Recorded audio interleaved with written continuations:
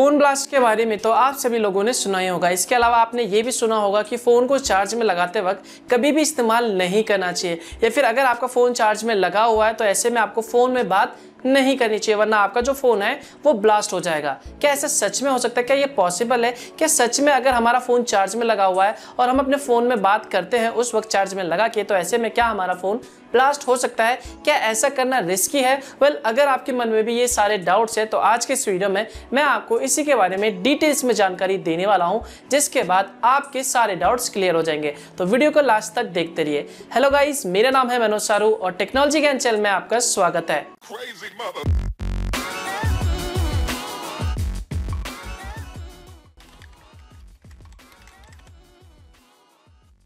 देखो यार, सिंपल है। आज के समय में मार्केट में जितने भी फ़ोन आते हैं वो सारे के सारे फ़ोन काफ़ी ज़्यादा स्मार्ट होते हैं। उन फ़ोनों में स्मार्ट टेक्नोलॉजी का इस्तेमाल किया जाता है। इसके साथ ही दोस्तों, जब भी कोई फ़ोन बनता है किसी बड़ी बड़ी कंपनी में, तो वहाँ पर उन सभी फ़ोन्स को जो भी मार्केट में लॉन्च करने से पहले उन सभी फ़ोन्स को जब भी मैन्युफैक्चर किया जाता है, जब बना जाता है, तो उस वक्त उन फ़ोन्स को कई सारे टेस्ट से होकर गुजरना पड़ता है। तो सारे टेस्ट को क्लियर करने के बाद ही उन फ़ोन्स को मार्केट में लॉन्च किया जाता है और आप लोगों के इस्तेमाल के लिए वहाँ पर मार्केट में वो भेजा जाता है। तो यहाँ पर अगर आपके पास ओरिजिनल फ़ोन है, फ़ोन में ओरिजिनल चार्जर है, ओरिजिनल बैटरी है, तो ऐसे में बेझिझक आप अपने फ़ोन को चार्ज में लगा के बात कर सकते हैं। इसमें कोई प्रॉब्लम नहीं है। तो देखो, अगर आपके फ़ोन का टेम्परेचर नॉर्मल है, फ़ोन गर्म नहीं है और आपके फ़ोन में ओरिजिनल चार्जर है, ओरिजिनल बैटरी है, तो ऐसे में आप अपने फ़ोन को चार्ज में कनेक्ट करके इस्तेमाल कर सकते हैं। लेकिन दोस्तों, यहाँ पर आपको ऐसा इसलिए कहा जाता है कि फ़ोन को चार्ज से कनेक्ट करके कभी भी फ़ोन में बात नहीं करना चाहिए। ऐसा इसलिए कहा जाता है क्योंकि आपका जो फ़ोन है वो हाई वोल्टेज से कनेक्ट होता है, यानी पावर पॉइंट जो भी होता है, जहां से हाई वोल्टेज आता है 220 वोल्ट का आता है, तो वहां पर आपका चार्जर कनेक्ट होता है। तो इन केस बाय चांस अगर आपके पावर पॉइंट में कोई शॉर्ट सर्किट हो जाता है तो ऐसे में आपके चार्जर पे असर पड़ेगा और चार्जर पे असर पड़ने से आपके फ़ोन पे भी असर पड़ सकता है।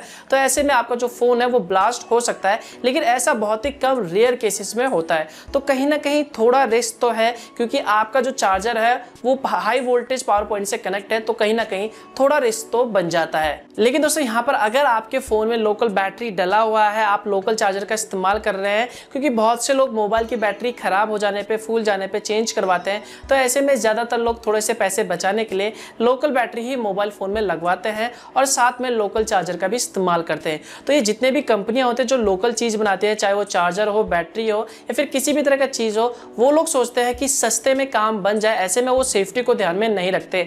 वो लोग सोचते हैं कि बस सस्ते से सस्ते चीज़ में चार्जर या फिर बैटरी बन जाए और इसे हम महंगे से महंगे में बेचें ताकि हमें ज़्यादा प्रॉफिट हो। तो वहाँ पर वो लोग सेफ्टी को ध्यान में नहीं रखते। तो इसी वजह से दोस्तों, अगर आप अपने फ़ोन में लोकल बैटरी को इस्तेमाल करते हो या फिर लोकल चार्जर को इस्तेमाल करते हो और ऐसे में आप अपने फ़ोन को चार्ज से कनेक्ट करके फ़ोन में बात करते हैं, तो ऐसे में आपको रिस्क है। आपका जो फ़ोन है वो शॉर्ट सर्किट हो सकता है फ़ोन के अंदर, या फिर आपका जो फ़ोन है वो ब्लास्ट भी हो सकता है।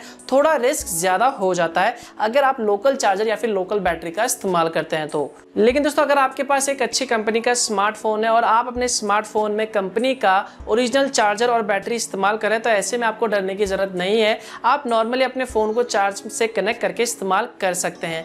लेकिन जब भी कभी आप फ़ोन में बात कर रहे हैं और आपका जो फ़ोन है वो चार्जर से कनेक्ट है और ऐसे में आपका जो फ़ोन है वो धीरे धीरे गर्म हो रहा है, एक टेम्परेचर बढ़ता जा रहा है, तो ऐसे में आपको सतर्क हो जाना चाहिए, थोड़ा सा सावधान हो जाना चाहिए। तो ऐसे कंडीशन में आपको करना क्या है, बस अपने कॉल को डिस्कनेक्ट करना है थोड़ी देर के लिए, 5 से 10 मिनट के लिए, और अपने मोबाइल फ़ोन में जो भी नेट टर्न ऑन है, यानी ऑन है, एक्टिवेट हुआ पड़ा है नेट, तो ऐसे में आपको उसे डिस्कनेक्ट यानी ऑफ कर देना है। उसके बाद थोड़ी देर अपने फ़ोन को नॉर्मली ऐसे रूम टेम्परेचर पे छोड़ देना है, ताकि जब भी आपका फ़ोन नॉर्मल टेम्परेचर पे आ जाए उसके बाद आप अपने फ़ोन को नॉर्मली इस्तेमाल कर सकते हैं, चाहे चार्जर से लगा के या फिर ऐसे ही। तो बस यार, मैं तो हमेशा यही कहूँगा कि हमेशा ओरिजिनल चीज़ों का इस्तेमाल करो। थोड़े से पैसे बचाने के लिए कई लोग लोकल चार्जर ले लेते हैं, लोकल बैटरीज लगवा लेते हैं, तो ऐसे में रिस्क बढ़ जाता है और उसके बाद अगर बाई चांस कभी दुर्घटना घट जाती है तो ऐसे में उसमें आपको और ज़्यादा पैसे लग जाते हैं और ऐसे में जान का भी खतरा है, क्योंकि जान है तो जहान है। तो बस यही कहूँगा, हमेशा ओरिजिनल चीज़ों का इस्तेमाल करो, थोड़े से ज़्यादा पैसे लगा लो यार, क्या जाता है। आई होप दोस्तों आप लोगों को ये वीडियो पसंद आया होगा। तो बस यार, इस वीडियो के लिए बस इतना ही। वीडियो अच्छा लगे तो लाइक कर देना और कमेंट करके बताना कि आपको ये वीडियो कैसा लगा, और हो सके तो इस वीडियो को शेयर कर देना ताकि और लोगों को भी इसके बारे में जानकारी मिल सके। और अगर आपको इसी तरह के वीडियोस पसंद है तो चैनल को सब्सक्राइब करना मत भूलना, ये बिल्कुल फ्री है, और बेल आइकन पे जरूर दबाना ताकि मैं जब भी कोई नया वीडियो इसी तरह के अपलोड करूँ तो उसकी जानकारी आपको सबसे पहले मिल सके। तो मिलता हूँ मैं आपको एक और नए वीडियो के साथ, तब तक के लिए गुड बाय।